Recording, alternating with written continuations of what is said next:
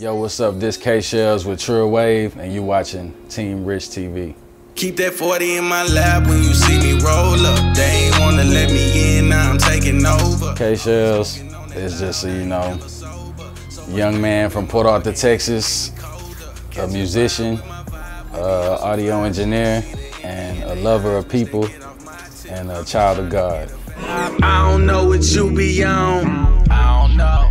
I don't know what you be on. But I be on my PhD. I be on my PhD. 409. Freshest that you ever seen. A message came, I read the screen and said, I appreciate everything. Hit me if you ever need anything. That's the treatment you get when you be on your shit. Everything square business won't ever be different. I'ma keep it legit. Engineering is a craft that I'm taking on real strong, but my artistry hasn't faded, you know what I'm saying? I just haven't been releasing or acting as a working artist.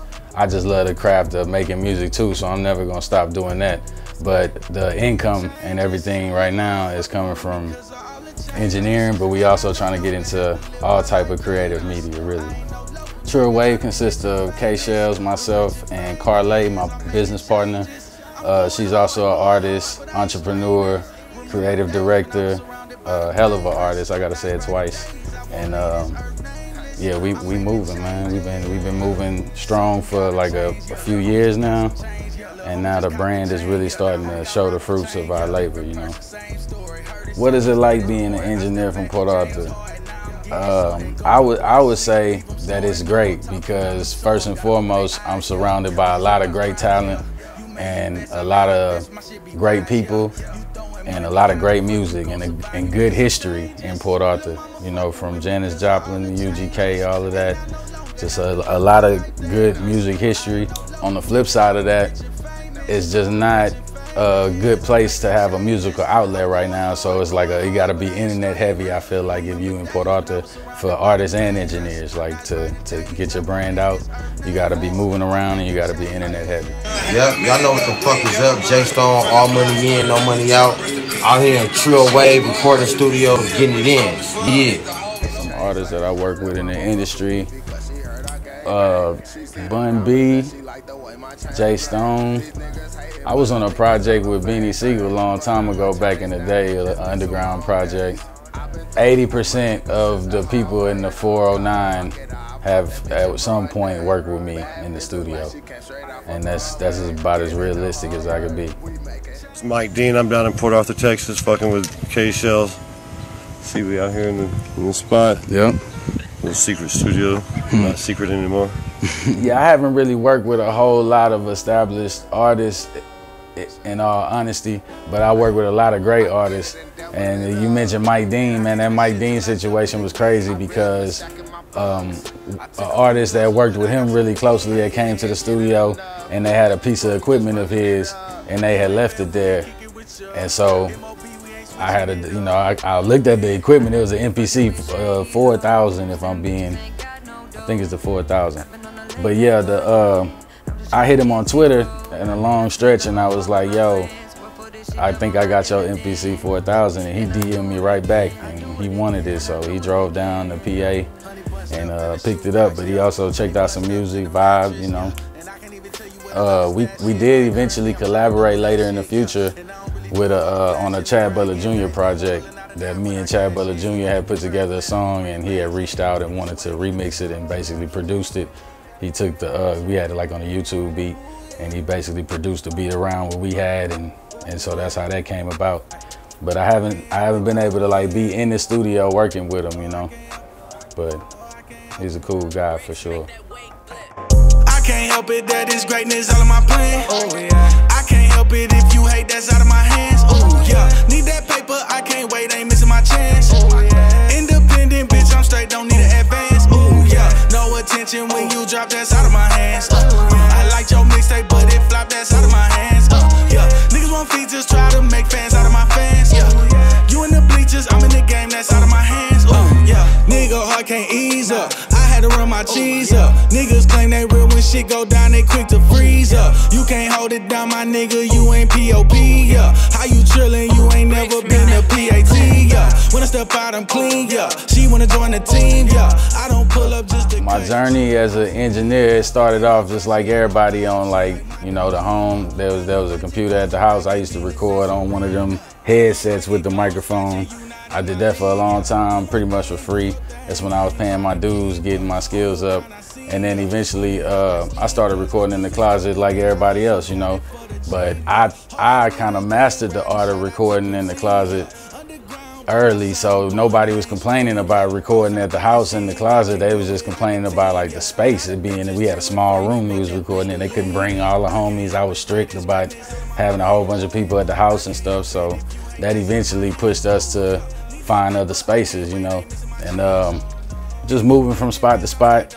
I rented a lot of properties out in Port Arthur and Needland and different areas, and everyone we was in, we was putting studios in. And then eventually it was like, yo, it's time to get some type of commercial space, you know, and take this thing more seriously.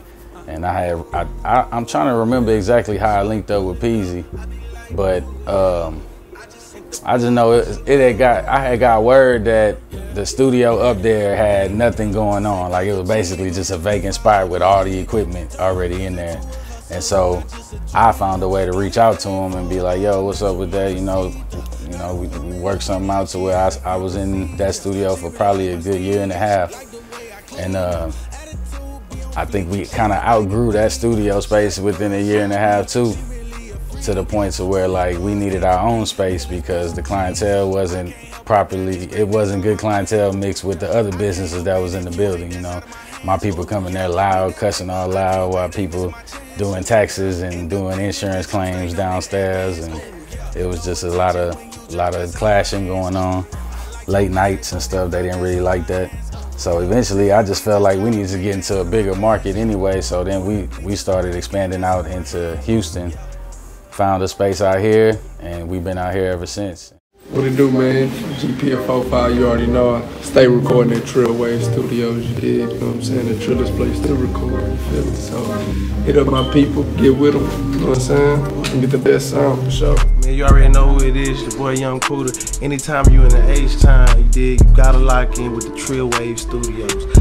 What's up, it's your boy Trill, Pody Executive Style, Mr. Bowtie Shining Shoes. Hey man, we at the Trill Studio, it's going down. Y'all need to come book here, man. No need to look, but go ahead and book, know what I'm talking about? And tell them Trill Post sent you, you feel me? Social media has become like the new radio, basically, how radio used to be back in the day, and news, I guess, too, but radio more or less, because radio had the culture following it. Like if something was on the radio, then everybody assumed that was just it. You know, now it's kind of like that with social media. If something's buzzing hot on social media, everybody just assume like that's the hot thing. That's what, like, as far as like those people who out there who kind of follow trends and try to see what other people are doing and kind of try to gauge what they're doing off of what others are doing, I feel like it confuses them because there's so many people that go viral and they trying to figure out, well, how he did this, how he did that, you know.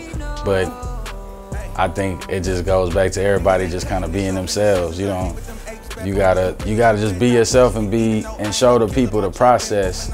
All the antics and stuff, if it's natural, it's authentic, then it is what it is. But I feel like pushing narratives and faking antics for streams, clout, money is business, you know. That's what people do, and that's just part of this game, you know, and that's become a big part of this game, unfortunately. But right now, instead of complaining about it, we gotta either play by the rules or change the rules, you know.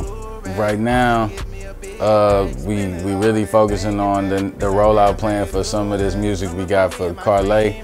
And then at the same time, we're working on like a Trill Wave compilation album to include some of these artists that you name, and it's gonna be produced by me, and I got an artist in New York, Veli, shout out Veli in New York, man. He got quite a few tracks on the project right now, and I say we about 5-6 tracks in already, so probably look out for that in the summertime or something like that. And then as far as the brand, man, our projects, we got a lot of new merch coming soon. And we trying to find a new location because we trying to step into the video production side of things. So we want a photography studio, complex recording studio, all of that all in one, you know, so we can kind of get, right now we moving around spot to spot. We want to try to put it all in one spot and have it nice for everybody. And it's going to be like a home base for us to do a lot of work and do a lot of collaborations. Everybody that's working with Trill Wave, man, I want to help them make sure that they're moving at a professional pace. So everything they're doing is as professional as possible from an artist standpoint, entertainer standpoint. And so that's what we got coming up. We're going to probably try to host a few seminars, try to spread as much love and knowledge as we can, and try to just elevate as an area, you know, and spread the word, spread the name. The audio engineering is the most time consuming because, you know, people want time in the studio. So like I'm constantly in the studio, constantly trying to better my craft and better myself. And the other crafts do suffer a little bit from that. But we in grind mode, man. We still knock out songs. There's nothing, I'm a seasoned veteran at writing. I've been writing for a long time. I can knock out good quality music pretty fast. I'm not gonna sit here and cap like I just knock a song out in 2 minutes and then, but we don't waste time, you know what I'm saying? When it's time to write or when it's time to work on that, we work pretty effectively. So but yeah, we still doing production, making beats. We still using FL Studio, you know, still doing the same things we used to do, mastering that. Still using Pro Tools to record people, mix people, do sound design for different projects, video projects. And you know, stepping into the Adobe realm to get on a lot of different photography blasts, you know, Lightroom, Photoshop. We using all the software, man. We just trying to expand and be a one-stop shop for people to come through and try to, you know, get quality work done on all levels. Yo, what's up? This is hellz with Trill Wave, and you've been watching Team Rich TV.